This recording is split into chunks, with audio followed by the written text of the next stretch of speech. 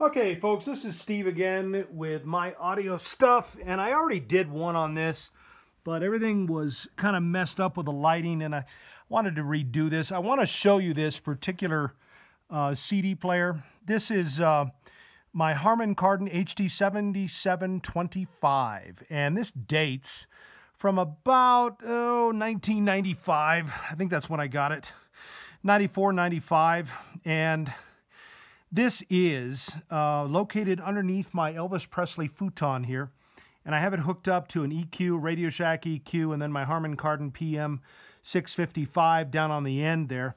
But this, I would say, practically speaking, is probably one of the finest single drawer CD players that money can buy. And I mean just that. Maybe some people will laugh at that, but this was the flagship on the Harman Kardon line. I think I paid $600 or $700 for it. Can you believe that? I blew a whole paycheck back in the early 1990s or mid-90s on this thing.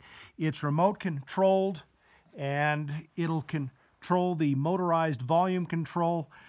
Just a bunch of different features: A, B, play, back and forth, eject, play. You can program it.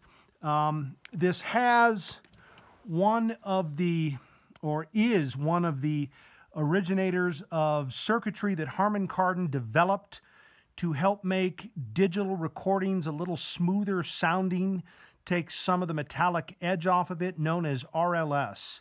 And I think it was real linear smoothing, but this is one of the first CD players to actually have the RLS circuitry on it, and it is flawless. I don't know if CDs are ever going to come back. Maybe they won't. But I have a bunch of them, and they're still readily available.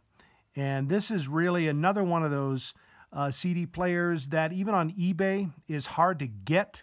Being the very top of the line, there aren't a whole lot of these out there. This is nearly 30 years old now, and it still works flawlessly. It has a metal case on it, aluminum metal case on it that is very strong. This is well built, and it's a pretty heavy CD player. A lot of shielding, sizable power supply internally on it. I have been inside it, looked at the RLS circuitry and all of that. Again, this is fully discrete circuitry, so it's wideband, very quiet, very dynamic sounding. They sold a lot of the one right below it. I forget what that was, the 7625, something like that, but not a whole lot of the 7725s. But this was their flagship CD player, single drawer, nothing fancy. But I would have to say one of the best CD players ever produced by anyone, and I'll probably hold on to this when the Red Chinese finally come and take it from my cold, dead hands. This is Steve Howard with you here on my audio stuff, and please check out my other YouTube channel, A Father's Devotions. I have a link for it. God bless you all.